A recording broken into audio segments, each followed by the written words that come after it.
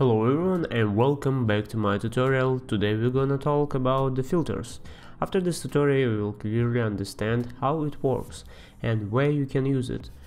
Filters, it's really huge topic, but I'll try to show you only the main thing which you will use in everyday tasking.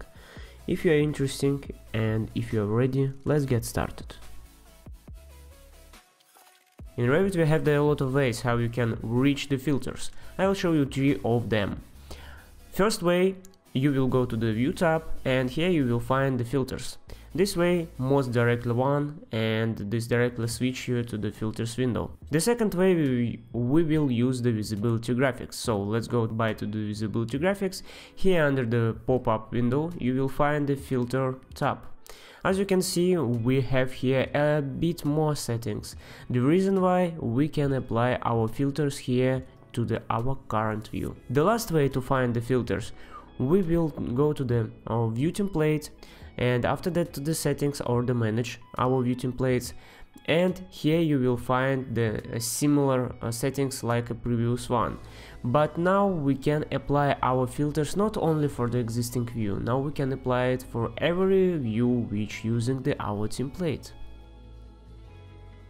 So let's go to the View tab and here we will find again the filters. You can use any way what you see before. After that we will go to the filters and you will find here the filters which we have right now in our project. So it means now we have the list filters only in this project. Okay, let's create the new one. I will create the new one and let's call it like a test. Okay. Let's say okay. As you can see, now our new test filter under the rule based, it doesn't matter. The main thing here, the filter list. Filter list, this means which the category of our discipline we will use. If you will open up it, you will see we have here architecture, structure, mechanical, electrical and piping. Of course I will use only architecture one, but if you want the all disciplines, you can click on that and for example have it everything here on the list, but I will use only architect one. So the second thing after that we should find now which the category we want to use. Let's say we want to create right now the filter for our walls. So the category walls, this is walls. Let's find the wall, this here wall, let's apply it. Now we will our filter will work only for category the wall.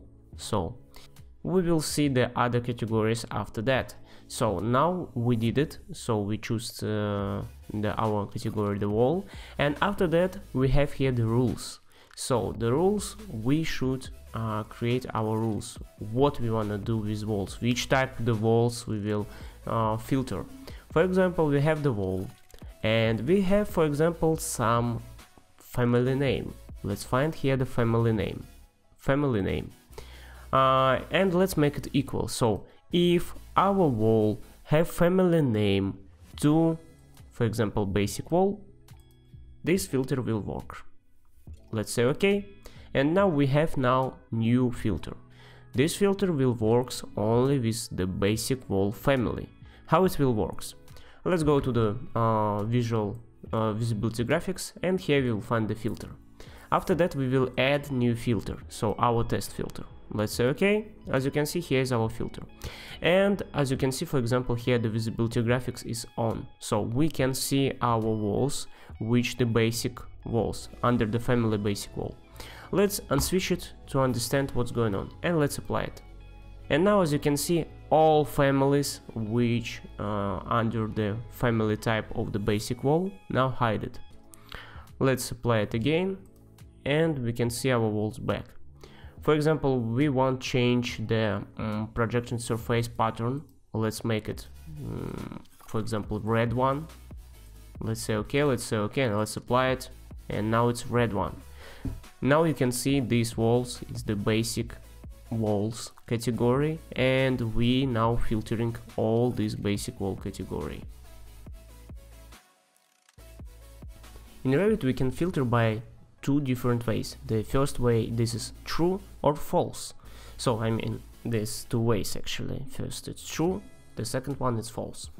What I mean, so we can filter, for example, now, for example, let's say our walls, here's our filter. If our walls equals to the basic wall, let's say it will have some color, right? Let's add our test. It will have the color. Okay, as we already did, let's make it blue right now. Let's apply it, let's apply it. So if it's true, all our walls it's blue. Nice. So let's change it to the false.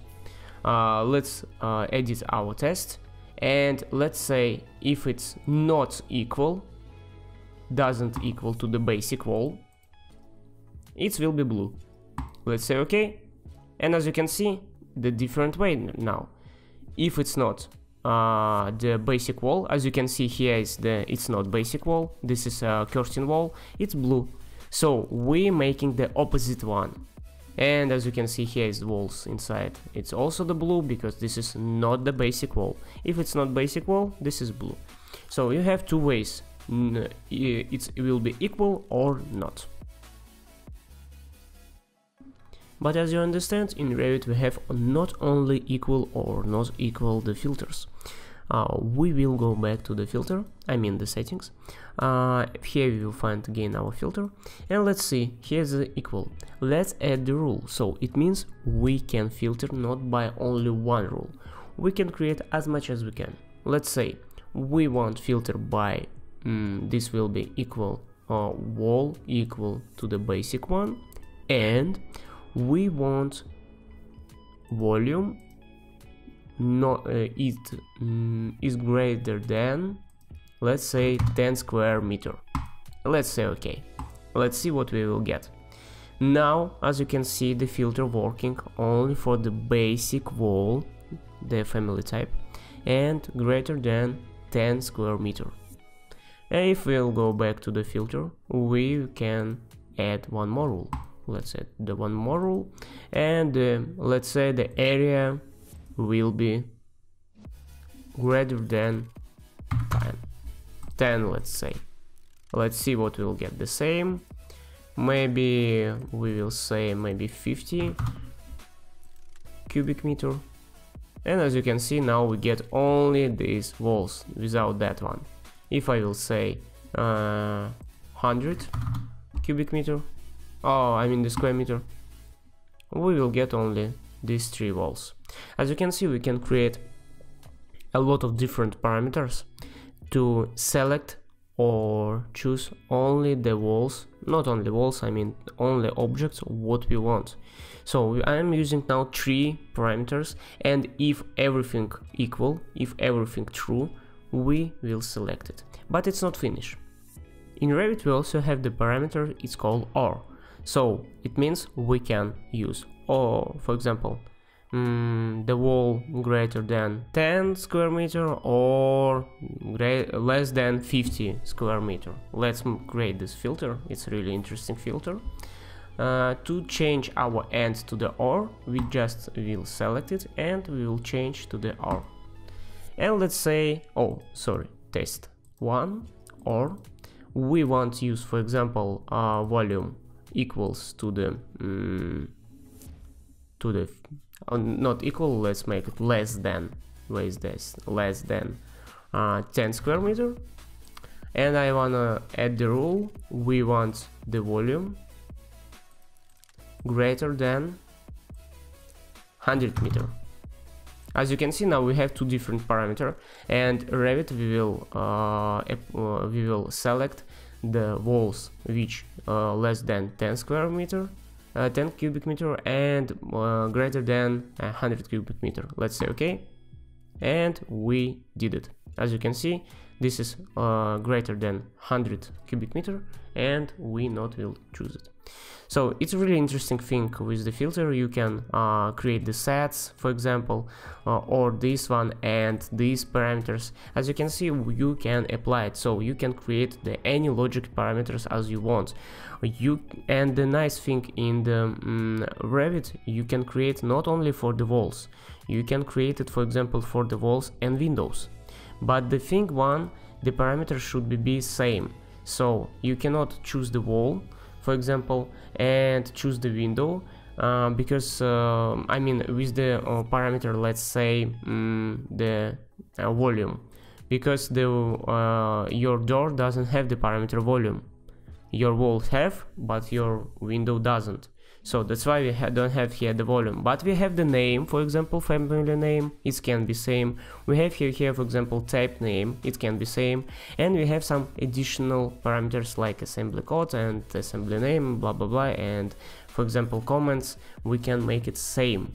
So you can, for example, choose the window, and you can choose the doors, where is our doors, and they will have pretty same parameters, because the windows and walls working windows and doors working pretty same close.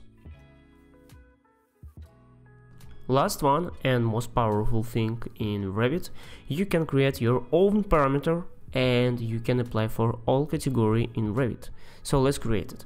As you already know, this is to create a new parameter, you should go to the manage and you should find here, for example, the project parameter.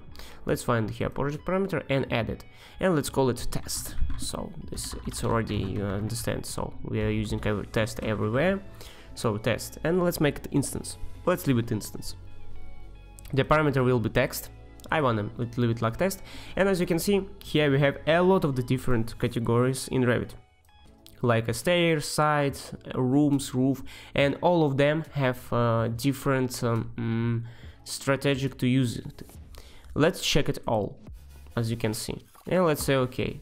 Let's say okay, and now whatever you will select, we will have the parameter test. As you can see, here is the test parameter. Let's select this wall. Where is the wall? Let's select this one, test parameter. As you can see, here is the one, test parameter. Everything have the test parameter. This is cool thing because you can create your own parameter. You can after that go to the filter and you can filter by this test parameter. So for example, wall, and let's find it. Where is T test parameter? As you can see, you can create your own parameter. If, for example, Revit doesn't have this parameter, right? For example, you create your wall and window, and you want to create your own parameter to filter it, window and wall. But how you will filter it if you doesn't have the like shared any shared parameter? So you will create it for the wall and window. You will apply some settings there, and after that you can filter by the filters. So as you can see, it's pretty simple. Now you know all the function about the filters, and you can now use it in any your project. You can filter everything in your project, and you can apply it, use it, and believe me, it will make your life much easier. If you want, go to the more deeper to the filter. Maybe I will create the tutorial about that later on, or maybe I will create the stream.